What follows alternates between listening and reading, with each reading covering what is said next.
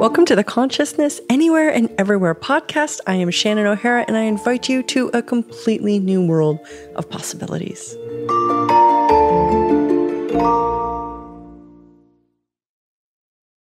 Happy New Year's. Welcome to the first episode of the Consciousness Anywhere podcast in 2022.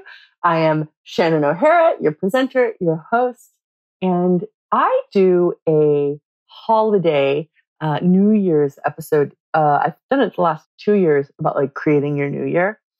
And I was looking at that for this year, and I actually sat down yesterday and started sort of working towards recording an episode, and it just wasn't working. And so I looked at what would I really like to talk about and what could actually really be helpful for like creating your year.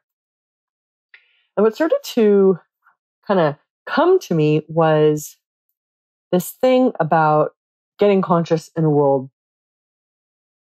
of distractions, getting conscious in a world that's designed to distract you. How do you get conscious in a world full of distractions? Can you get conscious in a world full of distractions? And, you know, it's like whether you really cognitively or consciously realize it or not, so many of us are really distracted a lot of the times.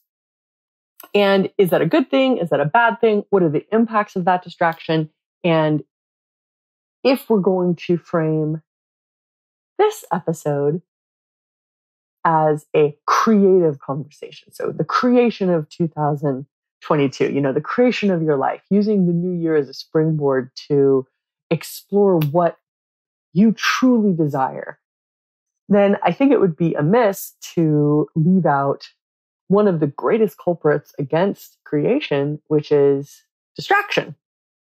You know, it's like, so in Access Consciousness, we talk about lots of different stuff. Like there's a lot of conversation about creation, what creation actually is, and then how to do it. And we also talk about something called the distractor implants, which is a whole bunch of stuff, primarily sort of like emotions, thoughts, feelings, but also there are some actions in the distractor implants. And some of the distractor implants, said distractor implants, love, sex, jealousy, hate, blame, shame, regret, guilt, fear, just to name a few. There's just as many more. And there is a book called Living Beyond Distraction that is, I highly, highly recommend. It'll be in the show notes for this episode, because it talks a lot about the distractor implants. And so as an Access Consciousness facilitator, I am very adept at identifying distractor implants when they come up. Like, for example, jealousy or hate or blame or shame, especially fear. Since I facilitate a lot of people around the spirit world, I've had to really deal with and work through the distractor implants of fear in myself and with others over the many years that I've been doing this. And if you look at distraction, so basically, like I wanted to look at this distracted thing from 3 different angles. One of which is the distractor implants, which we talk about in Access quite extensively. It's really one of the cornerstones.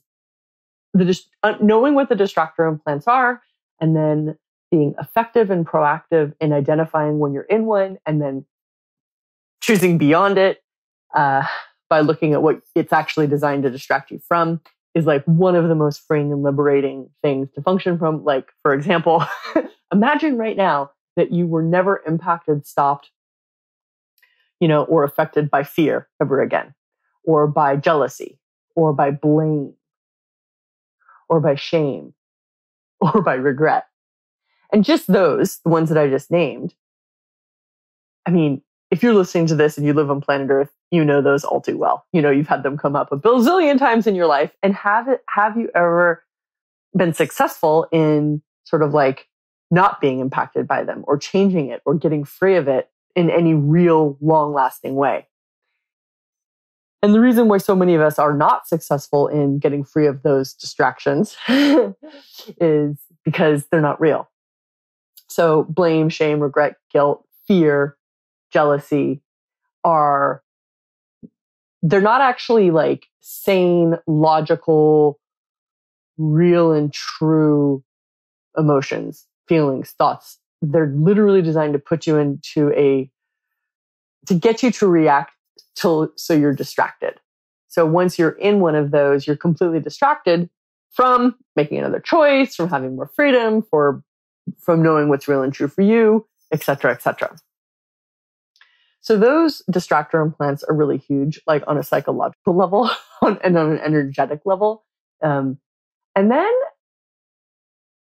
there's all these other distractions that we deal with in our lives. And I was just, probably many of you guys have already seen it, but I finally watched The Social Dilemma on Netflix yesterday.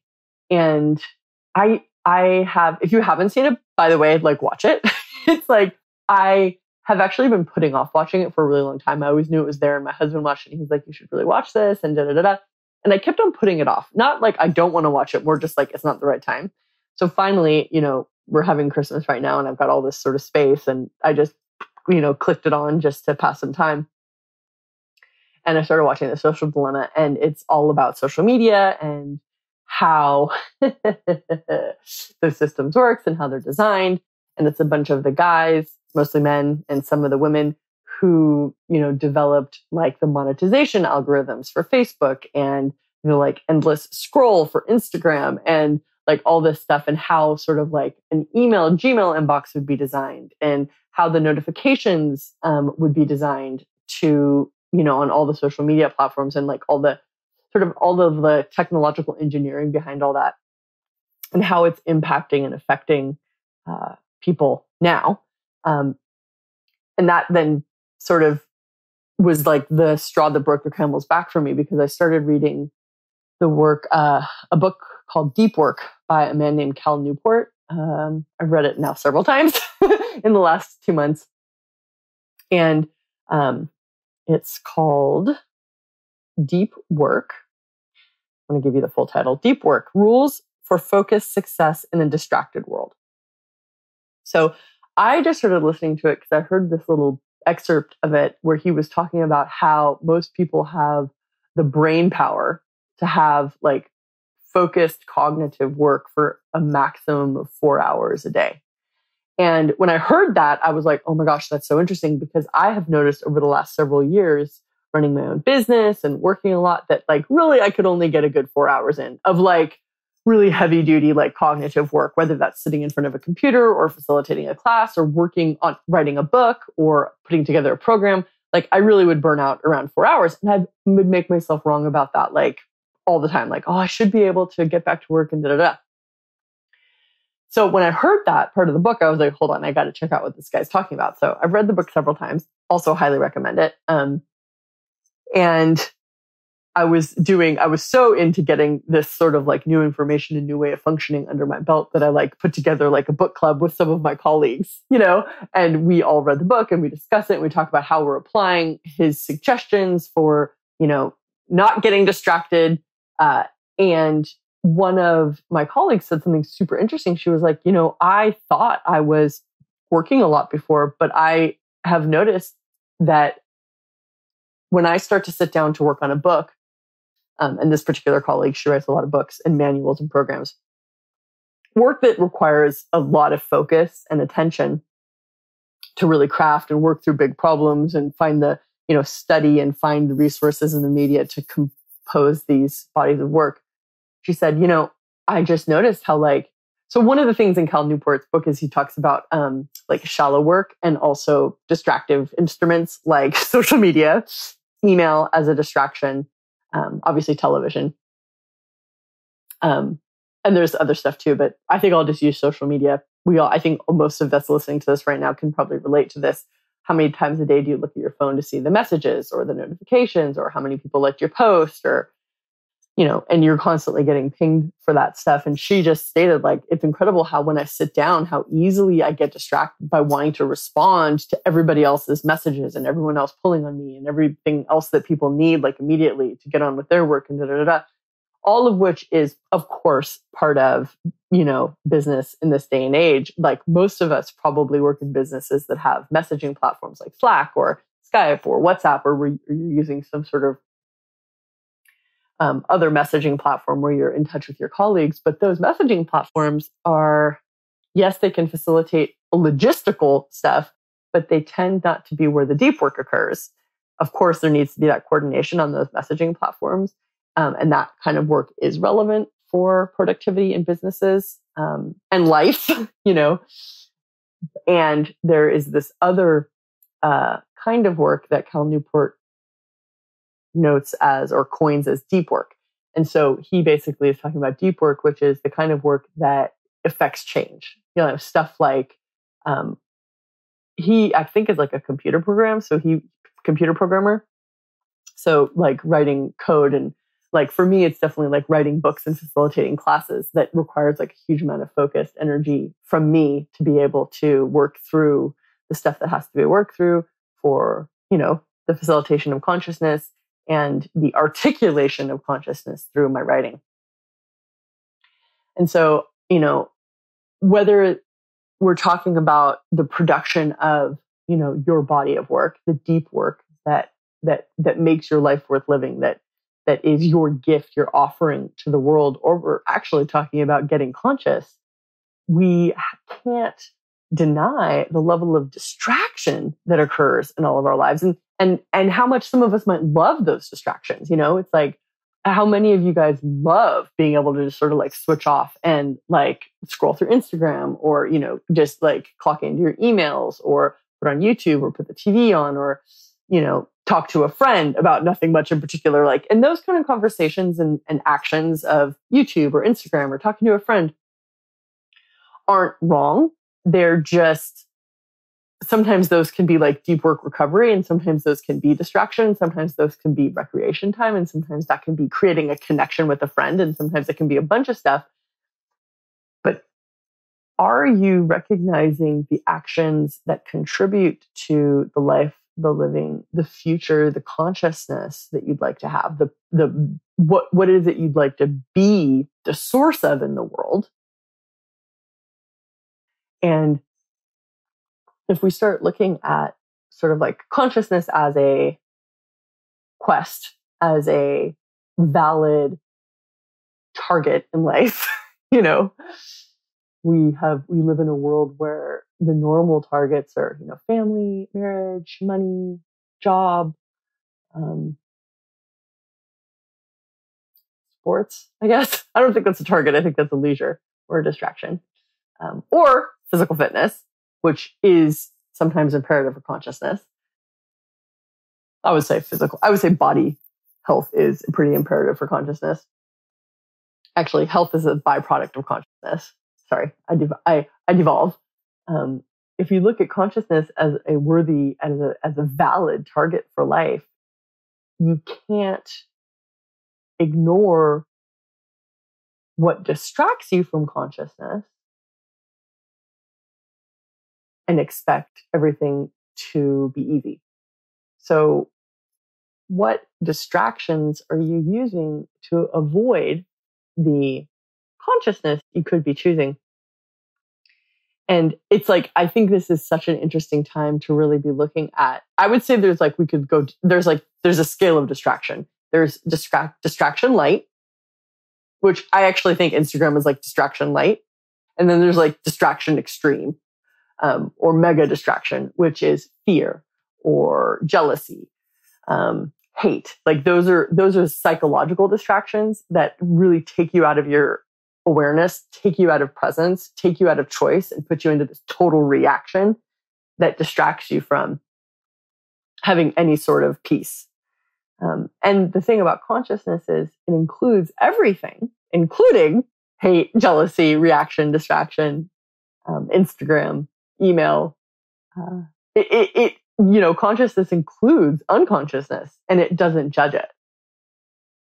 So the cool thing about consciousness is it can help show you what you might be distracting yourself with. And is being distracted going to lead to, the future you'd like to have, the life you truly desire to have, and the reality you want to create? And one of the really I think, really interesting things going on right now is in the social dilemma, for example, they're really indicating that there's now generations being born who will have social media and sort of handheld devices for their entire lifetime, and what kind of an impact that is going to have on those people psychologically, and in their sort of like ability to connect to the world. There's like tons of studies now going on. There's actually something really interesting mentioned in the social dilemma about like preteen, like anxiety and depression in teenage girls and preteen girls prior to 2010. I think 2010 is when sort of like everyone started having a mobile phone. Well, not everyone, but a lot of people. And so basically like young girls growing up with social media sort of like at their fingertips all the time, how the rates of anxiety and depression went up like 110% in teens, in preteen. And then in preteen girls, it went up over 200%. And then the amount of suicides going on in teenage girls went up like a huge percentage, and also in preteen girls where it had never been an issue before. And also the like uptick in young girls having body dysmorphia and wanting to get plastic surgery to make their faces look more like the filters on their social media, platforms, which is sort of like, I doubt that those are the people that are listening to this podcast right now, but it's this thing to be aware of, that there is this really seductive thing that we hold in our hand every day called a smartphone. And it is capable of, it can connect us like to more consciousness. Like I'm sure a lot of you guys are listening to this podcast on your smartphone right now. And so you're using your smartphone as a tool for education. And then the smartphone can also be used as a tool for entertainment. And the smartphone can also be used as a tool for distraction. And it's like, sort of like, how are you using it? And one of the interesting indicators that one of the people in the social dilemma mentioned was that, sorry, I can't remember the guy's name, but he basically was like, a tool, like a hammer or a bicycle will just sit there and it'll be inert until you reach for it and use it.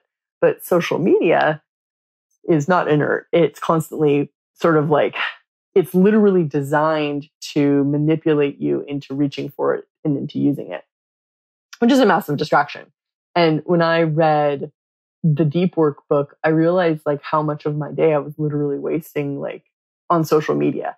And I used to sort of really appreciate social media for being this sort of like free platform to invite people to consciousness. And I mean, I'm still appreciative of it as a free platform to invite people to consciousness, and a platform to be able to connect to more people looking for consciousness. And it has been that, and it has worked in that way. And now, I mean, I don't know about you guys, but Instagram has now decided to show me an advertisement every third image is an advertisement. And that's really like the direction this is going, where it's like, we're no longer sort of like, we're being used by social media. We are the product that social media is designed. The advertisers who are paying these platforms are targeting us. And that doesn't need to be like a bad thing. However, it also could become a very slippery slope if you're not very clear in your own world about what creates. And scrolling Instagram, watching YouTube, being on Twitter, constantly checking in with your notifications, WhatsApp, Telegram, etc., etc., etc. When does that stop being productive, and when does that start being a distraction? Number one. And if that is a distraction, if you removed all that, now this is the really awesome thing for me, at least, maybe terrifying for others, if you removed all that distraction. So if your phone went away, if your computer went away, then what? Well, then we're basically going back like 40 years, right? Where you had to stand at the phone that was hooked up to the wall. You got your messages when you got home. You couldn't text somebody when you were running late. You had to sort of rely on word of mouth. You had to be very present in your environment because you couldn't look at Google Maps to tell you where to go. It was a completely different way of living. And I'm not saying that that was better than what we have now, because I absolutely love the convenience of Google Maps. Don't get me wrong. And I have noticed that when you get too reliant on things that don't contribute to you being more conscious, that becomes a question of, where is that going to lead you? Does Google Maps make you more conscious? Or does it just alleviate you from having to work a little bit harder to learn how to read a map, to ask somebody directions? And does asking somebody for directions or learning how to read a map make you more conscious? Absolutely not.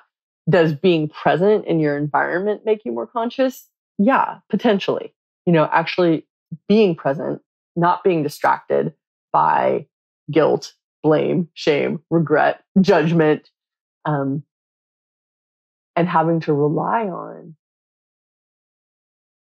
the resources, the energy, the information, the people immediately around you is becoming a really lost commodity. It's like, instead of being able to actually communicate face to face with people, people are hiding now behind, and I'm using the word hiding deliberately and specifically, hiding behind their smartphones or their computers. You'd rather text message than make a phone call. And that is very much a new generational thing. And when we stop learning how to communicate with each other and perceive what's going on with somebody by looking them in the face, what kind of a world is that? Is that a world with more consciousness, or is that a world with more distraction? And so as we're heading into 2020, it's like, I can't help but indicate the level of what I'm going to go ahead and call distraction that the world news has been putting forward over the last couple of years, as we've been riding these waves of the corona stuff, and finding out what's real and true has been really interesting via, social media and public, mainstream news, because many of you guys noticed that platforms like Facebook, YouTube, and Instagram were censoring people, and you couldn't post anything about your point of view if your point of view didn't follow the mainstream media's point of view about what was going on. Like, that was the first time in my life I'd ever seen censorship like that, and I was so shocked to see it coming from these platforms that are supposedly social media, but they're not really social media anymore. They are platforms to gather data and information about its users, meaning you and me, so that we can be targeted more cleverly by marketers, and then maybe even other stuff. So if we lost all distractions, just imagine this for a moment with me.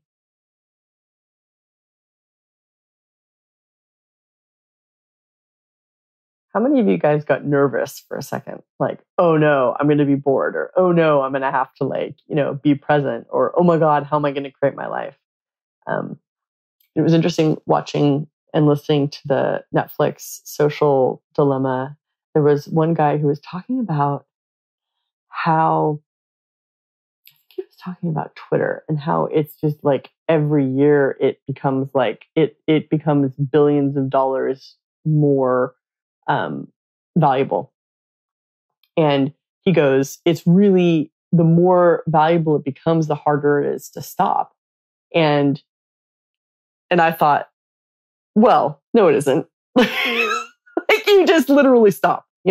We put in we have all these like reasons and justifications for, why we need to continue to do things, even things that are distractive and distracting. Distract us from being present, distract us from consciousness, distract us even from like being more present with our children, or distract us from being more present with our spouses, or with our bodies, or with the for those of you guys, my fellow sort of like, creators, the people, those of us who are authors or developers of large scale international businesses, or who have, who are creating deeply complex and sort of industry changing material and components. It's like that kind of stuff doesn't just happen like in between the time when you're like scrolling Instagram. That sort of stuff has to be prioritized. Like, and prioritizing, so taking, actually prioritizing time to be able to exercise your maximum cognitive function. It's like, that is definitely an action that the few are taking. However, it is essential for those that desire to actually create something of any real substance in the world. So what would be your like top distracting thing? It's like, if you guys are, those of you guys that are brave, come on this journey and this adventure with me. It's like, what's like your top 1, 2, or 3 distracting things? Like, I have a girlfriend of mine, like a really good friend of mine, who cigarettes would definitely be in her top like 3 distractors. Like if there's something she doesn't want to be aware of, there's something she doesn't want to deal with, like she'll smoke a cigarette. And for others, other, acquaintances and also good dear friends of mine, it would definitely be alcohol. Alcohol is a massive distractor. Like for me, I would say Instagram has been like a real genuine distraction for me over the last, since I even say I got to Instagram very late. Like I didn't discover it till like almost like just 2 years ago. And then I thought it was like, and then I was like really into it. But now I'm like, wow, there's like so much time I spend scrolling Instagram. And I even, look at my, because your phone keeps stats of how much you spend in each app each day. And I look at that, if it ranges from 20 minutes to an hour, I look at that, I'm like, or sometimes more than an hour. I'm like, wow, like I could have been working on one of my 7 book projects in that time that I was just fluffing around. And it's not that Instagram isn't like, it's not that it's bad. It's that it needs to be recognized as something that I do as a treat, that after I've done my deep work, after I've focused, after I've exerted, after I've done a good concentrated dose of the expansion of consciousness through whatever action and modality that takes for me on that day, then yes, of course, I can scroll Instagram as a treat, but it can't be something that it's like a go-to all the time. And that's just for me personally. That would just be like one of my top 3 distractions. Another one of my top 3 distractions, absolutely, and I'll have to be brutally honest and admit this, would be judgment. I distract myself with judgments of myself primarily all the time. How many of you guys can relate? So it's like, if you write down what your like top 3 distractions are, and even better, if you know what the distractor implants are, if you've done Access Consciousness, if you've done the foundation class and you know those distractor implants, or you have that Living Beyond Distraction book, like there can be so many of us that get really stuck in very specific distractor implants. Like I've been listening to my husband recently use the word hate a lot, and it's not an accident. Like what he's actually bringing up is the places where he's in the distraction of hate. And I've watched him get so much freedom and so much clarity in his own world. Just the other day, he was really struggling about something. And finally he was just like, oh God, the stuff with my mom that's going on. And I just feel like I hate what she's doing. And I was like, and I heard him say hate. And I immediately went through my Rolodex of tools. And I went, wait, I know what hate is. It's a distractor implant. And I said to him, and he knows it too. He knows it's a distractor implant too. And I said, is that really hate, honey? And he goes, no, I've never recognized how much she judges herself. And it was like this massive opening of awareness. And he got access to so much more energy because he had been sort of like diverting all of his energy or blocking energy with that distraction of hate. And that's exactly what they're designed to do. So if you want to play with this sort of creating your 2022 in a world full of distractions, because the distractions aren't going to go away. Like it's going to even get more, I think the world will get even more loud, essentially. It's like, look at what your top distractions are, whether it's cigarettes, alcohol, jealousy, judgment, hate, Instagram, food, TV, whatever, right? Like write down your top 3 and then just look at like, if you want to keep doing that and just noticing when it comes up, like that's even the thing, just bringing consciousness to that you are being distracted can even be like a massive contribution to change. And if you can address the distractions that sort of collapse creation or steal energy from creation, I wonder if there might be some energy that would be added to then what you desire to create. And let's face it, it's like, how many of you guys listening to this distract yourselves so you don't succeed? So you don't have to be present with what's going on. So you don't have to change. So you don't have to confront and deal with your life or your relationships or the world or the stuff going on that you just feel completely helpless to deal with. And although I can sort of sympathize with that, it's also, fact of the matter is, it just doesn't work. Like being distracting yourself is never going to handle anything. It'll just sort of distract you until eventually maybe you succeed at avoiding everything until you die, which happens. That's a way of doing it. That's the way you want to do it. And I know that if you're here and you found this podcast and you're interested in consciousness, like, I know you're going to have to deal with stuff. You're going to have to make choices. And isn't that the gift of life, is choosing and moving forward and living? So what's it going to take to create your 2022? And what's it going to take to be conscious in a world full of distractions? Do the distractions matter, or is it your choice that makes all of the difference? I appreciate each and every one of you that steps up and shows up to these sorts of conversations. I think I am probably a little bit confronting. I have this like urgent aggression towards change. It's like oh my God, I've spent so much of my life sort of being freaked out by how much unconsciousness I saw in the world. And, choice by choice, tool by tool, really using the tools of access consciousness, I got myself to the place where I could be an allowance of everything that was being chosen by others, including myself, and given the tools to be a productive source of consciousness rather than a resistance and a reaction, like just constantly exploding and being basically freaked out and helpless about what I saw going on in the world and the places in which I felt that I had no power. And of course, you want to distract yourself from where you feel you have no power and no ability to change stuff. And, when you really start buying the insanity is real and true when it isn't. So please check out the Living Beyond Distraction books or book. It will be in the show notes of this call. Please watch The Social Dilemma. I will say, I think there is some heavy stuff that they do in there too. It's not like I don't think it's all correct. Like they're stating a lot of stuff that's really not a question. And they're framing things in a particular way that sort of make it seem like, like the end of the world. And it's really not. It's just a choice.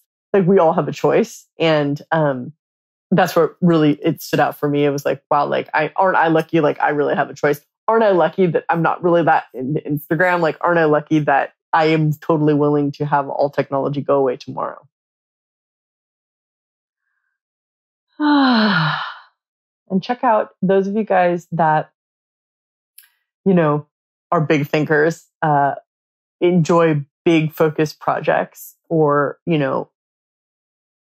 really are interested in creating a body of work. Check out the Deep Work book by Cal Newport. I think I'm also pretty late in the upswing on that book. I know it came out a while ago and I only recently tuned into it, but it's really made like a huge difference for me in a really positive way. I'm extremely excited about this new way of functioning. And I know that it's really big component for me becoming a greater contribution. Love you guys. See you in the next podcast. Thank you for listening to this show. My target is to make consciousness easy to find and choose. So if you enjoyed this podcast, please leave a 5-star review on iTunes and share this with somebody who you know who might be looking for more consciousness in their life.